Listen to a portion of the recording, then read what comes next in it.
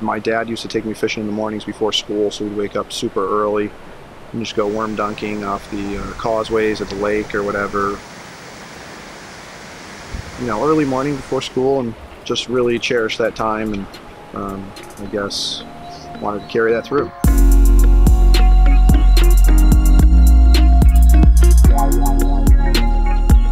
So who I am, I'm Harry Desmond with Berkshire Rivers Fly Fishing in Western Massachusetts. Primarily fish Western Mass, Northwest Connecticut, Southern Vermont, as well as a lot of New York. Primarily target trout and northern pike, and the river that I most call home is the Housatonic.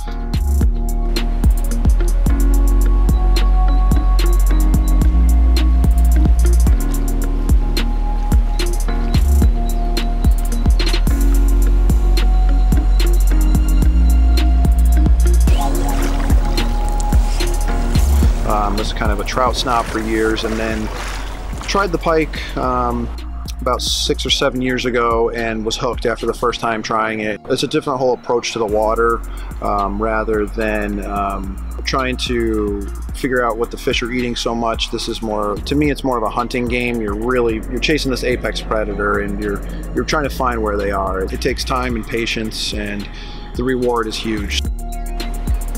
We'll see. We'll see or a flash or a miss if they're coming for it. Okay, so our focus is down here now, but you know, because they're such predators, they like to hide in some of that more minuscule stuff. It's a lot of adrenaline, you know, so I'm in it for that. There we go.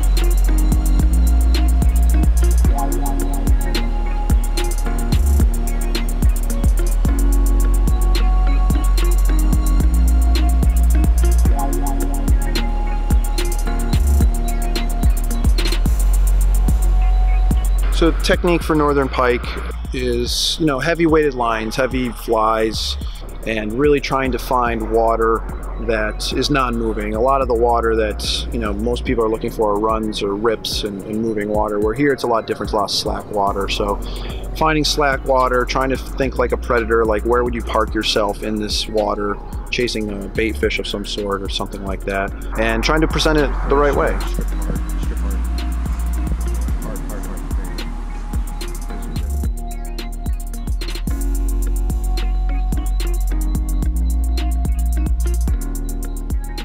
You know, the northerns, they really start to feed pretty heavily in the fall. They're trying to fatten up and put on some weight for the winter. So you can throw some really big flies and you can get some fantastic fish, and they can eat pretty ferociously. Their metabolism slows down, and you know, you have to strip a little bit slower to get them to eat. And then as the day warms up, you know, you can strip faster and they will chase it down. So the fall is the time for the big pike.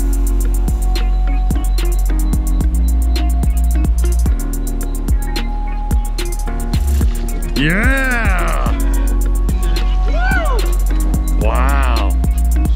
What a fish. Man. Wow, that's a fish, man. But they can be temperamental, you know, they're tough to find. You can have days where you're chasing them all day for that one look and that one bite, and other days it lights up. So Housatonic, awesome fishery for northerns. I always tell people when they're on my boat, they always ask me, wow, why are you with Douglas, or why are you doing this and whatnot? And I mean, yes, I love the products, but if I ever have questions or I need a rod replaced or anything, I mean, it's a 2-3 day turnaround and I have a replacement rod or piece or whatever I need. So a lot of it's the customer service and the people behind it.